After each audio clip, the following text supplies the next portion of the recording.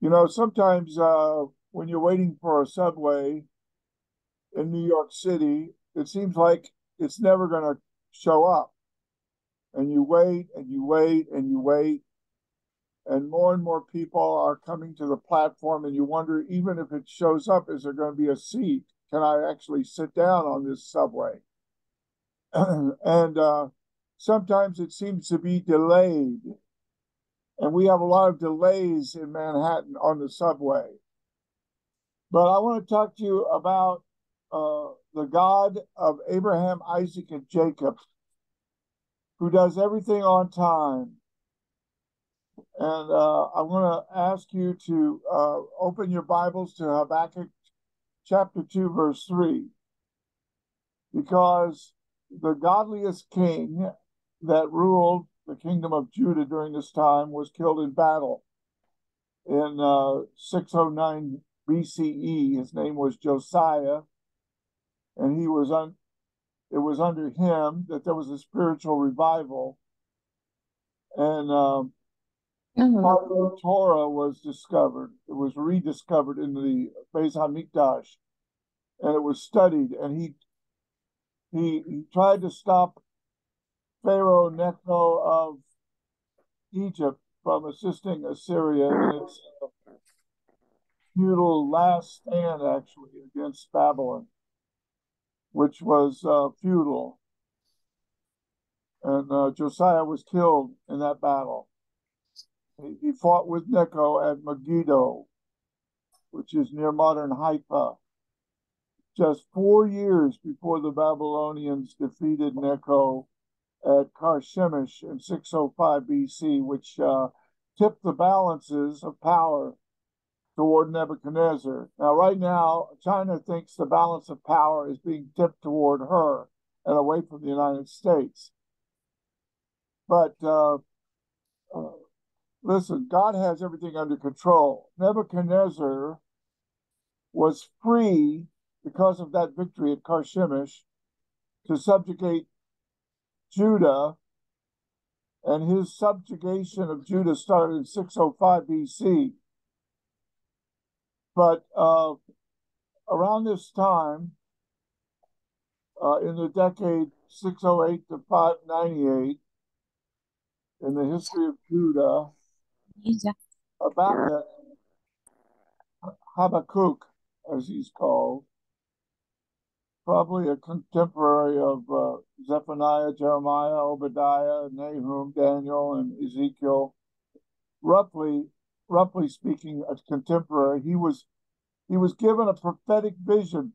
Hallelujah! Without a vision, the people perish. Habakkuk got a vision, and with China taking the preeminent position in the world away from the United States, not only with the currency, but with the military and everything else.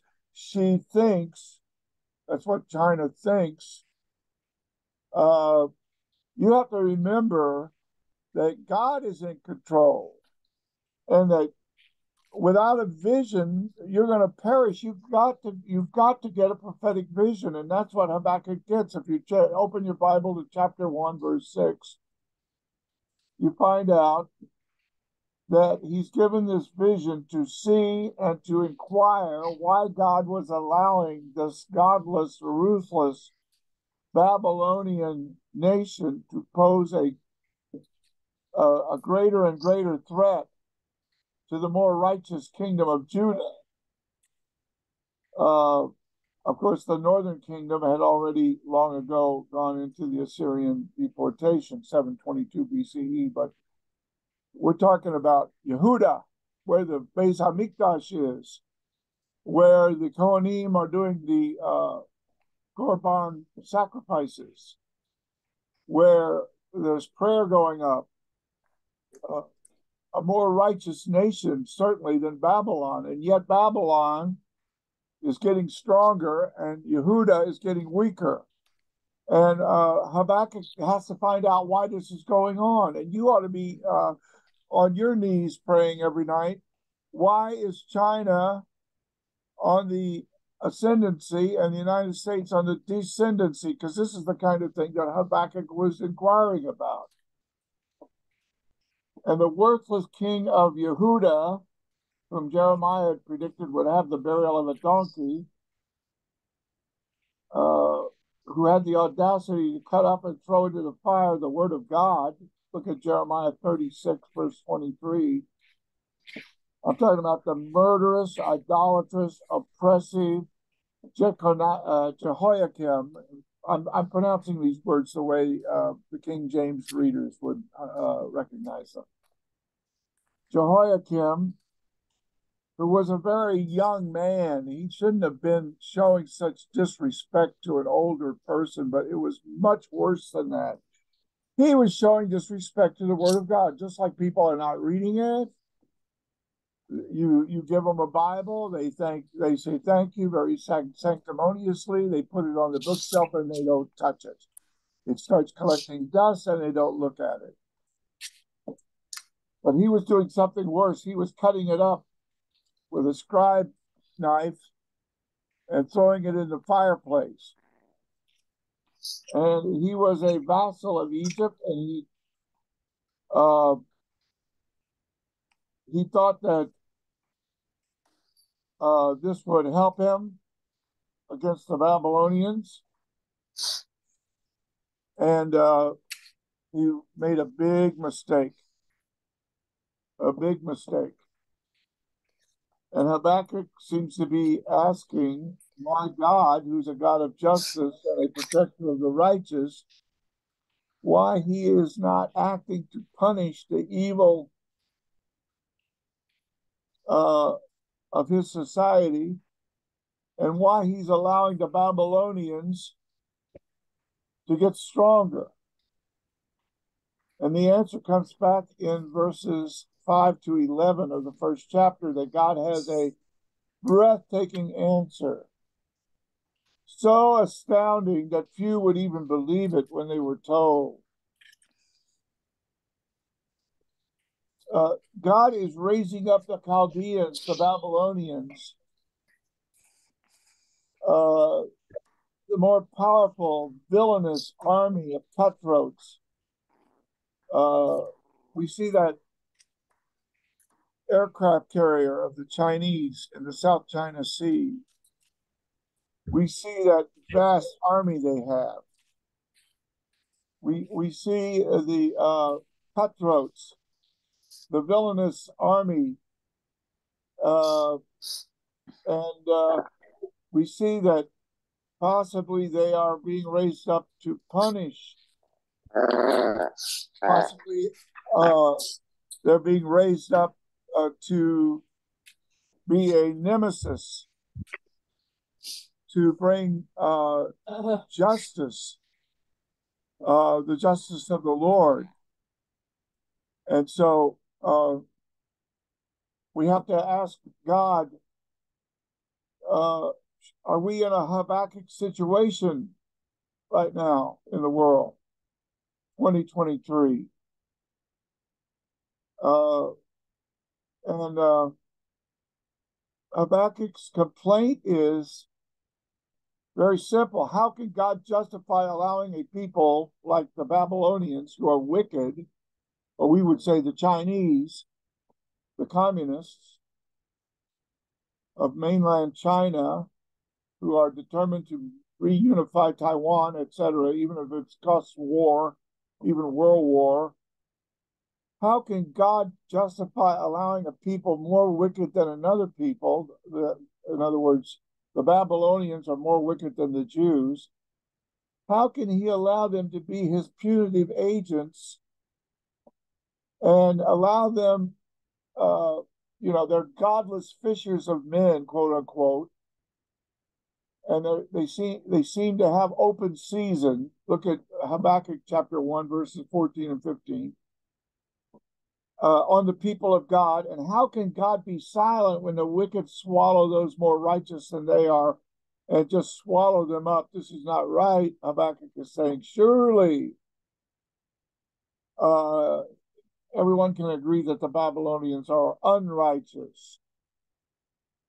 Their own might is their God. Verse 11, chapter 1 of Habakkuk.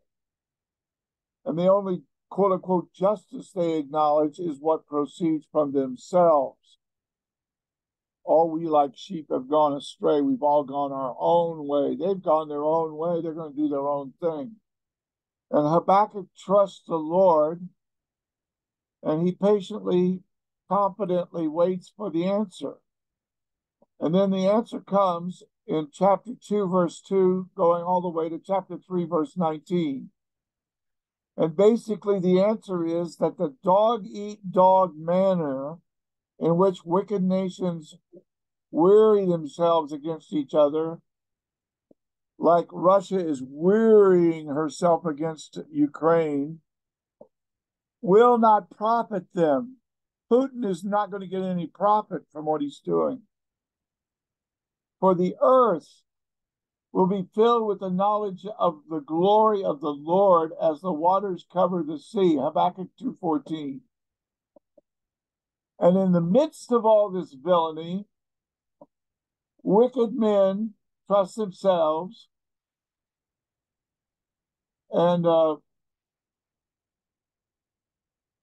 they die. Just as Paul says, Romans 1:24, that part of the penalty of sin is in the sin itself. For when God gives a man over to his own ugly sin, he becomes an ugly sinner. And if a man or a woman practices perversion, he or she becomes a pervert. And if one sins himself and gives himself over to vanity, he becomes a narcissistic bore. If he gives himself over to gluttony, he becomes an obese glutton. If he gives himself over to liquor, he becomes a falling down drunk. If he gives himself over to violence, he becomes a heartless butcher. So the sin that you are is what we're talking about, not just the sin that you do. The arrogant do not endure, it says, Habakkuk 2:5. They have forfeited their life, Habakkuk 2:10. The enemies they are creating will eventually arise to settle the score, and the destroyers, like the Babylonians, will themselves be destroyed. Chapter 2, verses 7 and 8 of Habakkuk. Look at that. The righteous, however, will live by personal faith in God. Habakkuk 2:4. You want to stay alive? You better read the Bible. Faith comes from hearing, and hearing from the Word of God. And that's why we're giving the Yiddish Tanakh to the ultra-Orthodox Jews. We've gone back 100 years, and we found a wonderful man named Mortimer Shmuel Bergman, and we've dusted off his archaic spelling, and we have put it into paratext, and now we are editing it. I have people helping me all over the world, and we're going to show the symphony of God. In a symphony, you have all these little themes that are established in the beginning. And then as you move toward the climax of the piece, all these themes come together in a glorious, in the case of the Tanakh, the glory climax is in Isaiah 53. So if Nasa is in Isaiah 53, but it starts back in Leviticus 16 with the scapegoat at the Yom Kippur, what we're doing is we're putting cross references. So when you get to that Nasa with the scapegoat carrying the sins away, it says, see Isaiah 53. And then you get there and you see Nasa again. Now it's the suffering servant carrying the sins away. And this glorious climax is happening. And if you can read the Bible, and if God opens your eyes to understand the Bible, and if you're an Orthodox Jew who's actually got your phone and YouVersion and you're actually reading it, Your wife doesn't know what you're doing. Your rabbi doesn't know what you're doing. Your kids don't know what you're doing. If they did, they would throw you out. They would divorce you. You would be tossed out of your business, tossed out of your house. So you have to come like Nicodemus by night to the Word of God on your phone. And you might say, well, Phil, that is a pretty far out vision. What in the world prompted you to do that? Well, let me tell you something. Way back, 74 or 75, it's a little hard for me to remember because it's a little bit foggy back that when you think about it. That's almost 50 years ago. There were two guys, Art Katz and Mike Evans, who decided to have a conference at Columbia University, right there where James Washington lives. And they called it Shekinah 74 or Shekinah 75. I can't remember what it was. And so I was there. And I was taking notes. And I went back to LaGuardia. And I got on the plane to fly back to Miami Beach. And Richard Briefstein of the Sheep's Head Sheepfold. I thought, well, I've got his phone number here. I might as well give him a call. I'm sitting here waiting to get on the plane. I got a few minutes to kill. I might as well call Richard. So I called Richard. I said, Richard, this is Phil Goebel. How you doing? I'm here in New York. How's it going? He said, wait a minute. Don't get on the plane. I'll be right there. Jumped in his car and drove out to LaGuardia. So I got it so I could take a later plane, and I waited for him. He came in. He was in the spirit. He said, Phil, listen to me very carefully. I'm having this nightmare in Brooklyn every night. What's the dream? What are you dreaming, Richard? He said, I'm in Williamsburg. I'm on Lee Avenue in Brooklyn.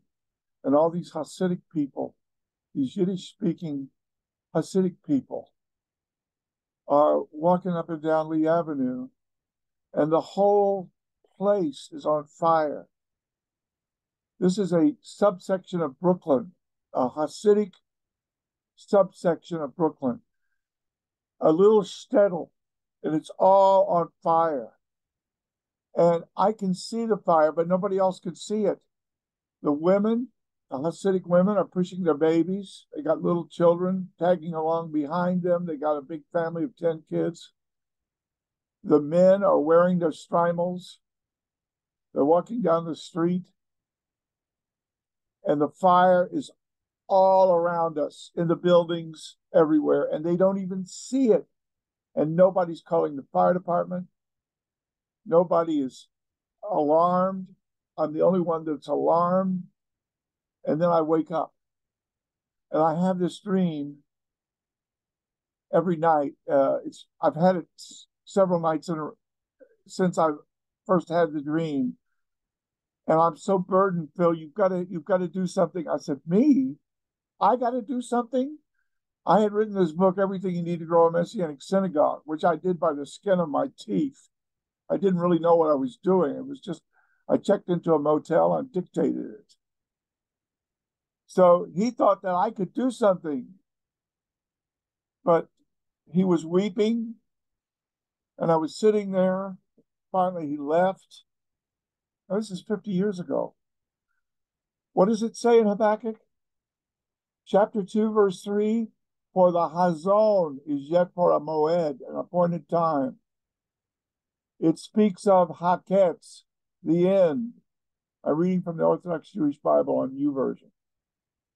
And does not lie, though it tarry, though it delay, wait for him. Actually, him instead of it, because we're talking about the Moshiach here, because he will surely come and will not tarry. Moshiach is coming, my friend.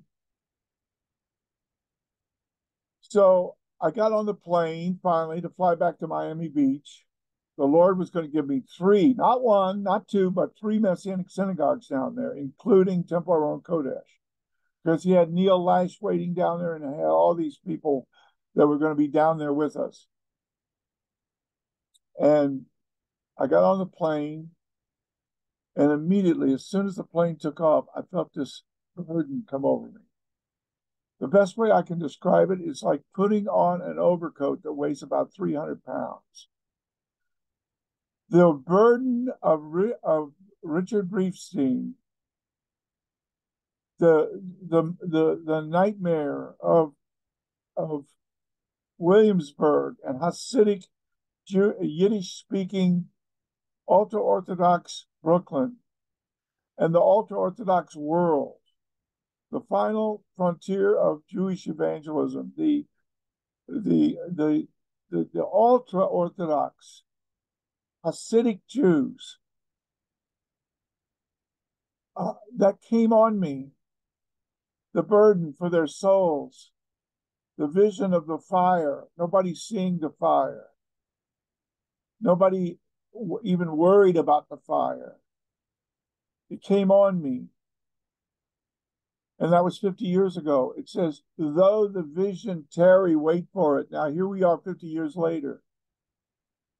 And here we are actually doing the Yiddish Tanakh and getting ready to upload it to YouVersion.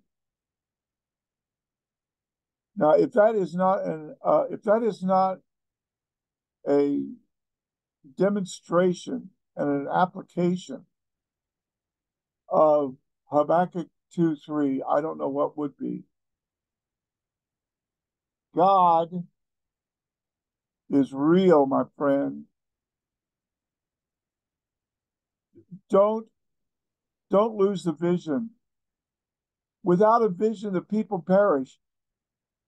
Don't get caught up in movie stars, in Hollywood, in the Academy Awards, in the news cycle about Donald Trump. Is Donald Trump going to be this? Is he going to be that? What's going to happen on Tuesday when he's arraigned? Is there going to be a riot in New York? Blah blah blah. Don't get to, look, my friend. There were many things going on in Miami Beach, many things going on in New York around 1974 or 75. None of that is important now. None of it. But what is important now is the vision. The vision which Richard Briefstein came out to LaGuardia to give me, which transferred to me. Now, many years later, I called him and I said, Richard, we're getting there. Getting where? Richard, don't you remember the day that we were talking about, no, Phil, gosh, when was that now? Where were we? And you know what? He had gone off into other things. He wasn't a leader of the sheep's head sheepfold. He was in a completely different mode, he was in a completely different line of work, whatever. And he wasn't really on my wavelength. You see, the vision wasn't his, and the vision isn't mine. The vision is the Lord's. This is the Lord's work, my friend. Don't you put your eyes on me. I am nothing. I am nobody. Oh, hallelujah. It's the Lord. It's his vision. It's his people. Hallelujah. You think I know what I'm doing? Not really. Not really. Sometimes my consultant, my translation consultant, almost pulls his hair out. Phil, what's wrong? Why aren't you getting it? You know what? If anyone thinks he's something when he's nothing, he deceives himself. Don't think that you're the great prophet, my friend. Don't think that you're the great mover and shaker of God. You are not, and neither am I. I just don't want to perish. I want to keep the vision in front of me. I'm not interested in Photoplay magazine and looking at Hollywood actors and their pictures. Photoplay magazine doesn't even exist anymore. And all those actors, they're all out in the cemetery. The world is passing away and the lusts thereof. You've got to think about what God is doing. The only survivor from the cemetery is Moshiach ben David. His body did not see Shahat. After the suffering of his nephesh, the Lord prolonged his days from the kever. If your days are prolonged from the kever, that means Haye Olam, eternal life. And if the Mashiach ben David is going to judge the living and the dead, and he's already alive, and he's ready to arraign the judgment hall, and the believers will have to stand before the bema, and the unbelievers will have to go to the great white throne. And if in the meantime he's already resurrected the nation of Israel, when I was 5 years old, he did that. And now here I am, 80 years old, and he's doing the Yiddish Tanakh. And you might say, wow, Phil, you're really in the center of it. I'm not in the center of it. I'm not even doing it. These people are doing it.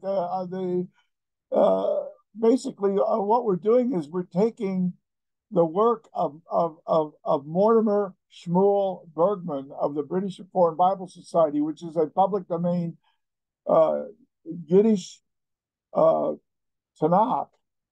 This guy who had a rabbinic training and then came to England and then became a believer as a very young man and then started translating the Bible. And if you look at Yehoash's translation, you'll see Yehoash had it in front of him when he was doing his work.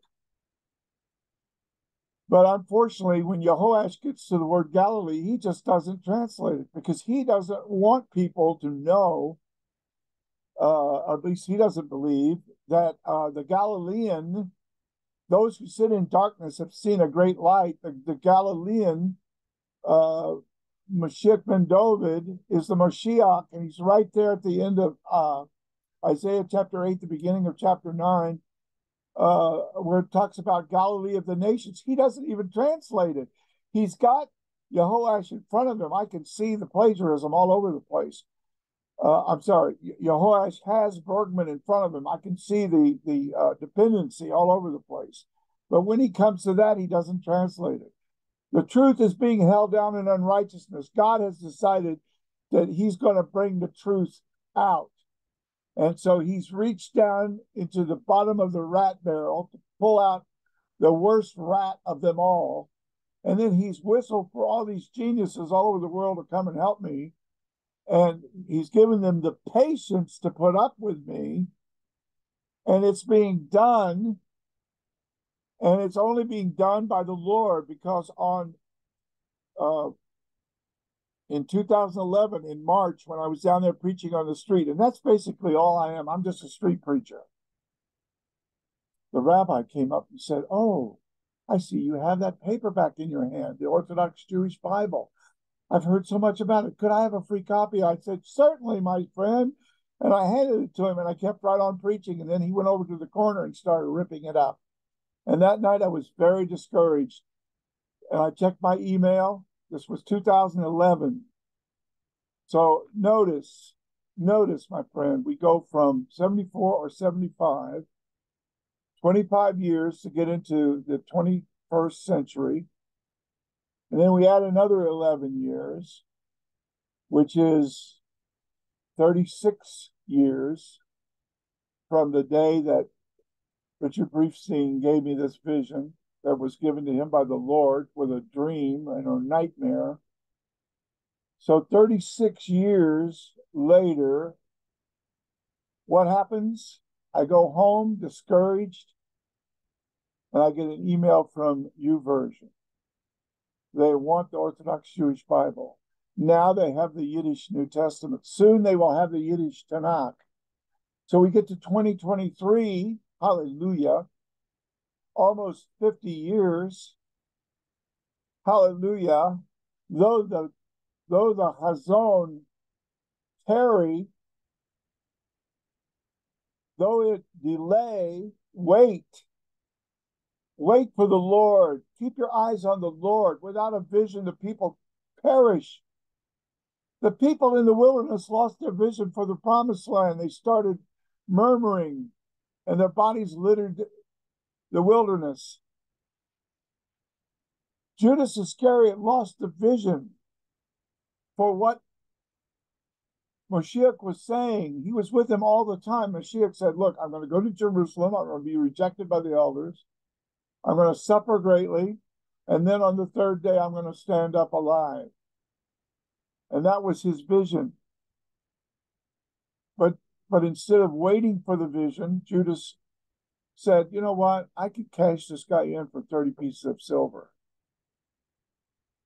Are your eyes on money, my friend? Are you thinking about money? Is money the thing that's in your head all the time? And you're not thinking about the scriptures? And you've lost the vision? Then, my friend, you are backslidden. I'm sorry to have to tell you that. It's too late in the game to backslide now, my friend. Hallelujah. Night has far been spent. A day is coming. The day is ready to dawn. Hallelujah. Oh, hallelujah. Get filled with the Holy Spirit. The devil saw this coming. Why don't you see it? You know, when preachers show up in Africa, the witch doctor tries immediately to shut them down. And there's usually a power encounter. And when the witch doctor comes out with his hands up and gets saved, the whole tribe turns to the Lord. On that morning, it was a Sunday morning. I was trying to get a message together. I was sitting at the computer. I was in the back of the building, and I was in a frenzy trying to get this sermon together. And all of a sudden, the Lord shut me down. I'm talking about I'm talking about not hypnosis. I'm talking about a semi-conscious state. I'm talking about what Pipa fell into, a trance. Also, Rav Shaul fell into a trance. One was in Jaffa, the other one was in Jerusalem. A semi-conscious state where the Lord shuts you down and then he speaks to you. And the Lord spoke to me. You say, the Lord spoke to you. Now come on. Listen. The Lord spoke to Philip, told him that there was this Ethiopian eunuch, told him where the guy was, and told him to go to him and preach to him. And sure enough, he did that. The Holy Spirit told him that, and he did that. And here's the guy reading Isaiah 53, trying to understand it. And then Philip joins him and starts preaching the true thing. And that's what I'm doing right now with the Yiddish Tanakh. The whole symphony of the scriptures climaxes in Isaiah 53. All these words, there's about maybe 20 or 30 of them. They all come to this crescendo in Isaiah 53.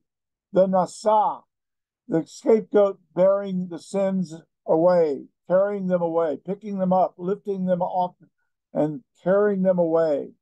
All of this stuff. It's all climaxing. Hallelujah. And so in this trance, the Lord spoke to me. He said, the front door. I said, what about the front door? And he said, get up right now and run downstairs to the front door. I got up and I ran down the stairs to the front door. Now, I'm not in a trance anymore, but I'm still in the spirit. And I've got a window there in the door. And I'm saying, Lord, I'm here. What do you want me to do? He said, look out the window. I said, I am looking. I don't see anything. He says, put your eyes. I'm giving you the verbatim conversation between me and the Holy Spirit. He said, put your eyes on the rental car across the street, parked across the street. I had parked my rental car across the street because these demonized persecutors had stolen our cars. 1994 was the year that the cars were stolen. You get up in the morning, you look outside, and your car is not where you parked it the night before, and you're never going to see it again. And this is the message that these people were saying. They say, you go to that congregation, Beth Shalom, 1410 Coney Island Avenue, and you can kiss your car goodbye. And so they stole my car. They stole John Rosati's car. And the cars were disappearing. And the people with the nice Buick, oh, no way. It's hard enough to get them to come to... listen, it's hard enough for me to get people to come to Beth Shalom on a Sunday morning, 2 Sundays in a row. Are you kidding? If they know they're going to lose their new Buick, they'll never show up. And the people knew that. And they knew they were going to be able to close the congregation down. And of course, the devil wanted to close down not just the congregation, but the Bible Society, Artists for Israel International, and also the Yiddish Tanakh. He wanted to shut all that down because even though it was 1994, he could smell something coming that he did not like. And we don't wrestle against flesh and blood, my friend. We're dealing with demons. These people had demons, but this was a power encounter. Greater is he who's in you than he who's in the world. So I said, Lord, you want me to look at the car? Okay, so I looked at the car. I was looking at the car and looking at the car. I don't see anything, Lord. And then, oh, yeah, why is that black car? There was a black car and a red car. One of them had his front bumper against my back bumper. And I'm wondering, why does he have his car parked like that with the bumpers touching? What's going on here? This is strange. Then out of nowhere, the other car starts backing up, and he's going to put his back bumper against the front bumper of my rental car. And because these 2 cars have got me pinned in bumper to bumper, I'm not going to be able to use that rental car. So they're sending me a real good message. Phil, give up. We're closing your congregation. We've already stolen your car and even your rental car. We have removed from you being able to use it. So you might as well give up. But what they didn't know was that Pentecostals operate in signs and wonders. And this was a sign and a wonder. The same thing that happened to Kefa or Peter on the roof of Simon the tanner's house in Joppa, the same thing that happened to Paul. The trance, where the Lord speaks to the person verbally in a trance. You say, oh, so you're saying that God spoke to you. Have you talked to your psychiatrist about that? My friend, he did speak to me. And these guys, when I opened the door and ran out there, I said, okay, you guys, you either move these cars right now or you're both going to jail. They cleared out faster than you could say Jack Rabbit. And also, they never came back. And the persecution was over because the Lord was terrorizing the terrorists. And the group that the FBI, they raided their offices, and the group that is now officially a terrorist group outlawed in Israel, that group that was trying to shut down Beth Shalom, they were gone. And the Lord did it. Give God the glory. Don't give the glory to me. I am a schlepper. I am I'm kind of I drop things. I lose my glasses. Right now I don't have my glasses. I have short-term memory problems. I'm 80 years old. I creep around. People come up to me in the drugstore and say, "Oh, sir, can I help you?" Like I'm ready for the emergency room. So if you're going to give me the glory, my friend, you didn't get any. You didn't understand anything I just said. Don't you understand? This is the Lord doing this stuff. The Lord dealt with Richard Graefstein while he was sleeping in Brooklyn almost 50 years ago. The Lord brought that burden from him to me. And then by the grace of God, by the grace of Almighty God, I was able to keep from really backsliding. Oh, I did some backsliding, but I mean real backsliding where, without a vision, the people perish. That kind of backsliding where you completely lose the vision. No, I didn't do that by the grace of God. And I did wait for the vision. And now it's coming to pass. And when people walking around in Williamsburg look at this YouVersion Yiddish Tanakh, they might say, "Man, this is good. Who did this?" And they won't realize it was God.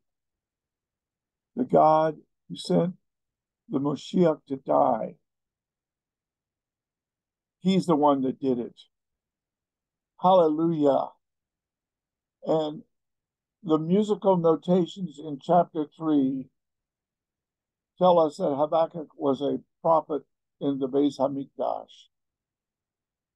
And he was a songwriter, and so is Linda. And when you go to afii.org, you go to the music thing and you click on it, you hear her singing the song she composed. And if you go there and you look at the Rabbi from Tarsus on YouTube, you'll see the movie on the life of Paul.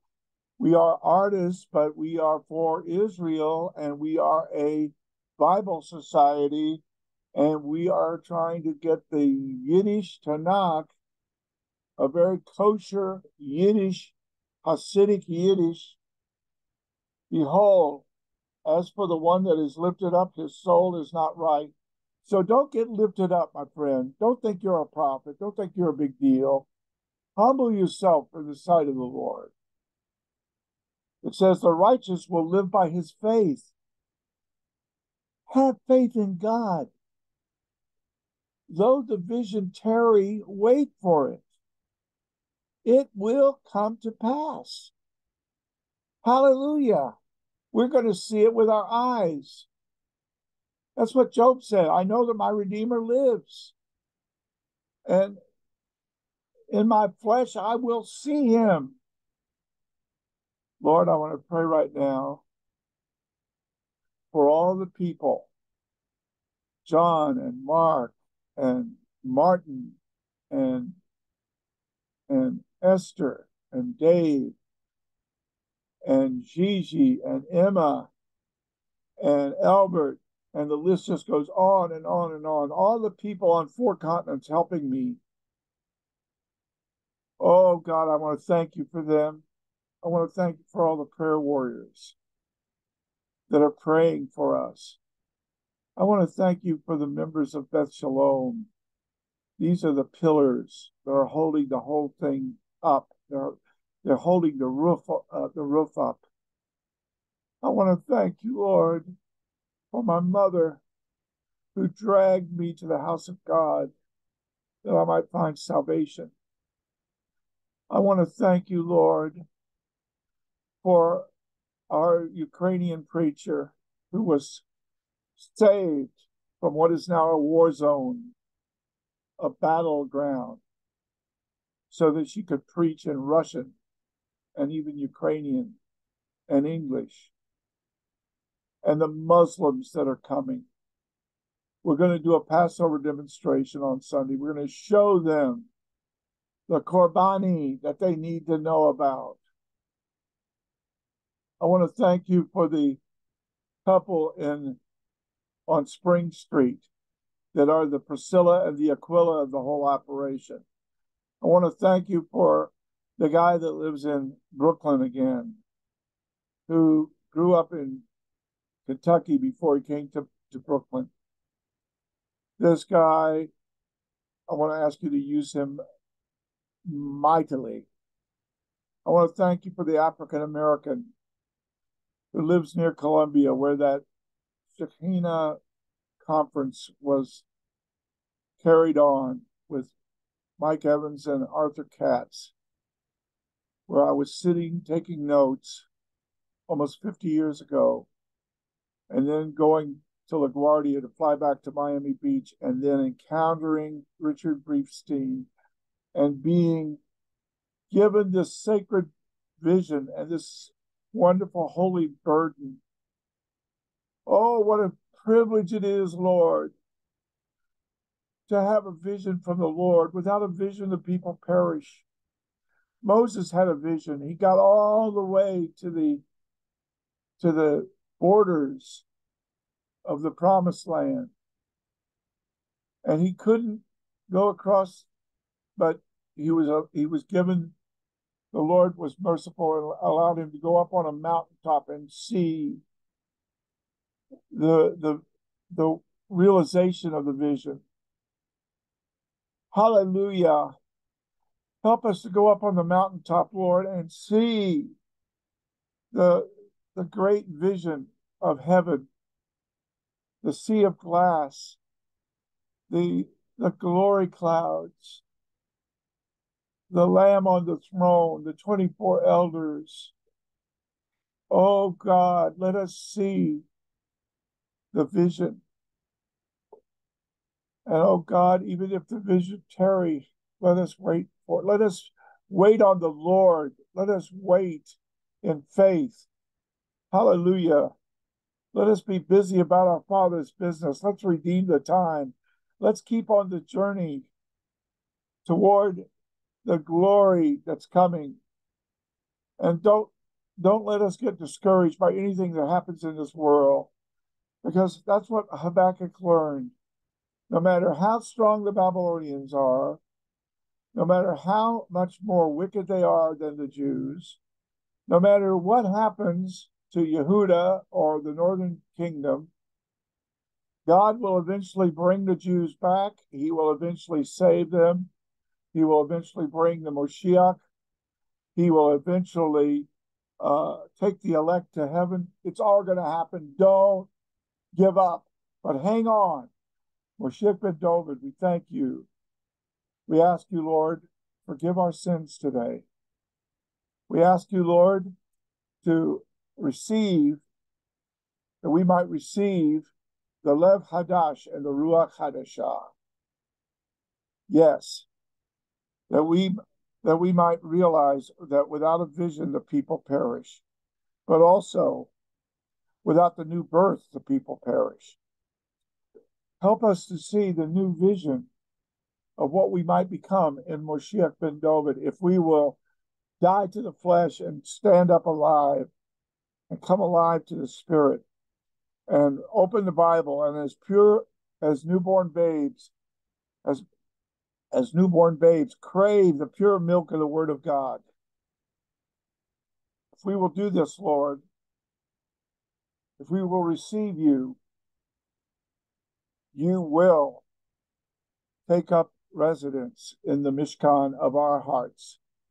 And the Neshama, the Nefesh, will see the glory land. And we'll give you all the praise.